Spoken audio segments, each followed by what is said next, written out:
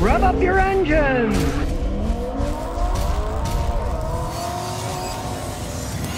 Tyler Stokes says, I got an 09 Malibu, 90,000 miles. I don't think the tranny fluid has ever been changed or flushed. Should I do it? Well, one, definitely never flush it at all, period. It's got 90K and it's 12 years old. I wouldn't even change it as long as it works okay. Because with GM products, if they've gone that long and you decide it's time to change the fluid in the filter, sometimes they start slipping as soon as you do it because the old fluid is dirty. Dirty fluid has more friction. They shift by fluid friction. And if you put old dirty fluid out with a lot of friction and put new slippery fluid with less friction, I've seen them slip. I would just leave the thing alone if it works okay. Oh my God, it's Jose says, when buying a Chevy Cruze, would you recommend a 1.8 or the 1.4 turbo? Well, I wouldn't recommend any of them, to tell you the truth. If you were going to get one, get a diesel. At least the diesels weren't all that bad. But if you do have to get one between a 1.8 and a 1.4 turbo, get the 1.8 non-turbo. It will last longer. The turbos blow up on them. I wouldn't buy that car, period, anyways. But I mean, if you can get one dirt cheap used, they can be a cheap car for knocking around it if you get it for almost nothing. But definitely don't buy a new one. You'd be pissing your money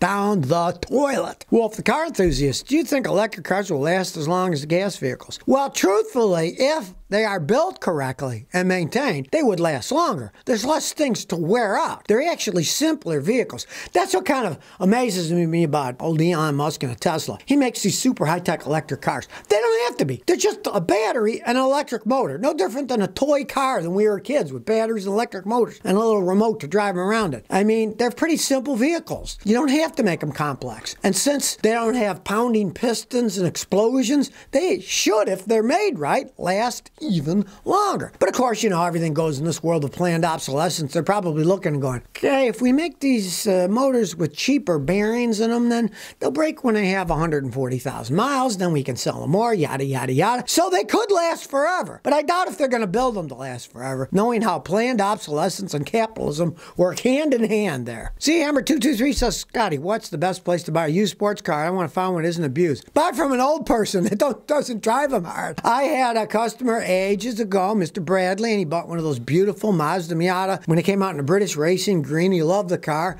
He had it for like 8 years. I think he put 30,000 miles on it and he sold it. That would have been a great one to buy. It was still a standard transmission, but he was in his 70s then and it didn't have any dings on it, and that's the best way to get one. You don't want one from a young kid, that's for sure. And older people generally take care of stuff, plus they don't generally beat them as much too. You might start trying estate sales.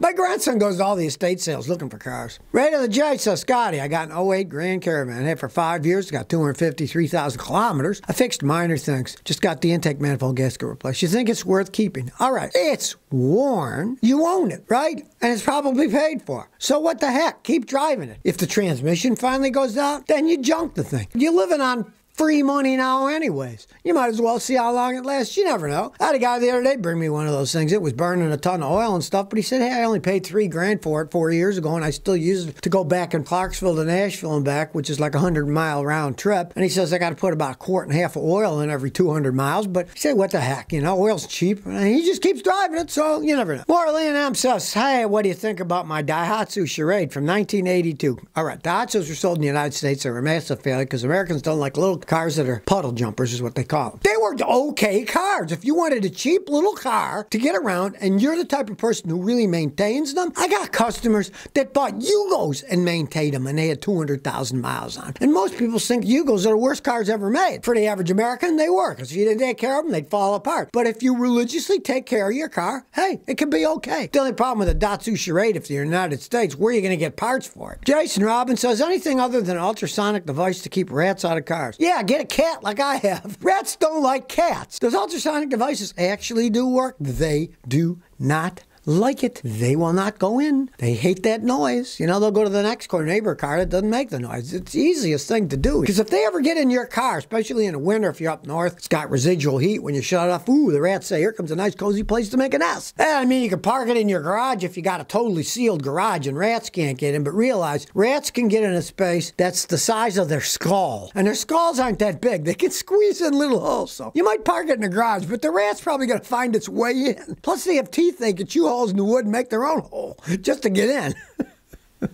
Corey Mayo says, afternoon, Scotty. Should I put a used Japanese transmission in a U.S. 2002 Honda Accord? Only if it fits. I can't tell you if it's going to fit or not. Now, the engines, you can put them in, but you have to change things. Like sometimes you have to change the oil pan because it doesn't fit. You often have to change the intake or the exhaust manifold because they don't fit. And sometimes the software doesn't fit. You'd have to ask somebody who actually did it on your exact year model and find out what the transmission you're buying came out of. And that's the only way you're going to know, because they do make quite a bit difference of the ones they sell in Japan. I've done the engines, but never the transmission, so I can't say myself. Ask somebody who has done it. Owen Sensen says, Scotty got an 011 Honda Civic. Only the rear windows don't roll down. What do you think is the problem? Well, motors and regulators can wear it over time, but here's something you want to try. Because when I bought my wife's Lexus, one of the rear windows didn't roll down, and when I priced this $500-600 of parts, I thought, let's try this. So what I did was, I told my wife,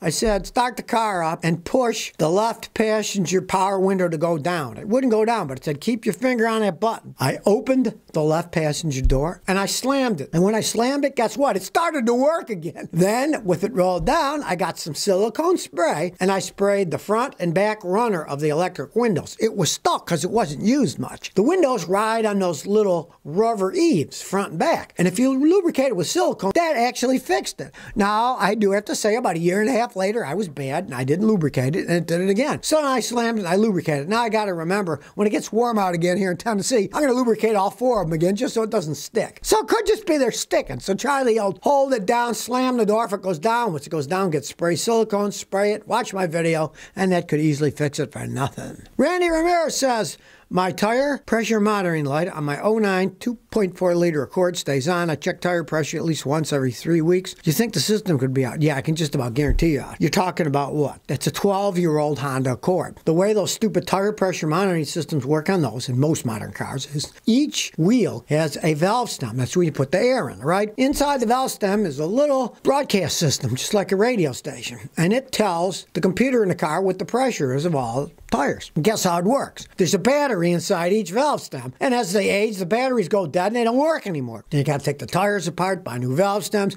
then have them reprogrammed by a guy like me who has a machine to say, here's the new ones, let's reprogram them. Keep using your air pressure gauge. They work even better than those computerized nonsense things do, and it won't cost you $5. It won't cost you anything because you said you already checked them, so you already got the tire gauge. That's the problem with those systems. To get old, the batteries go dead, and they're inside. You got to take the tire apart, replace the whole unit. It's an expensive endeavor. Nate says, I put a new bulb in the front headlight of my car. It worked a few days, and then it went bad. What could be wrong? All right, I even made a video about this.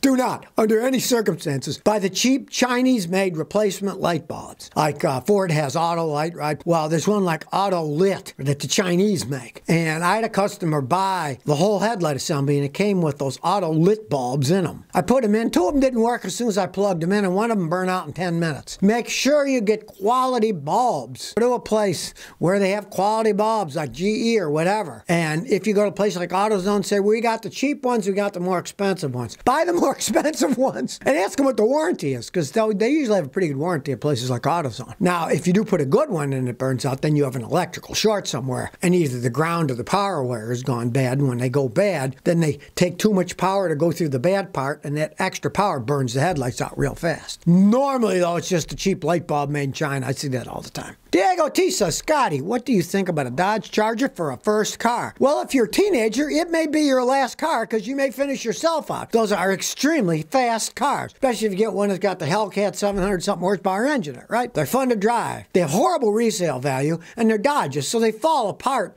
anyway. And with a big engine like that, generally people drive them like maniacs, so they're going to fall apart even faster. But if you're young, like I say, or if you don't know how to drive that well, it may be your last car because they are extremely fast. And if you're going extremely fast and you run into a tree or something, that can be it for you, and it will be your last car. First and last car. Deuce Fault says, Scotty, should I leave planet Earth to get away from it all and resettle on Mars? Now, there isn't much oxygen on Mars. You ever watch that Arnold Schwarzenegger movie? It's not a happy place to be, and they claim anybody that goes there, it's a one-way ticket. So I don't think it'd be something that I'd want. You know, you might think it's bad here, but it's probably horrendous there. Don't think the grass is greener on the other side of the fence. So if you never want to miss another one of my new car repair videos, remember to ring that bell.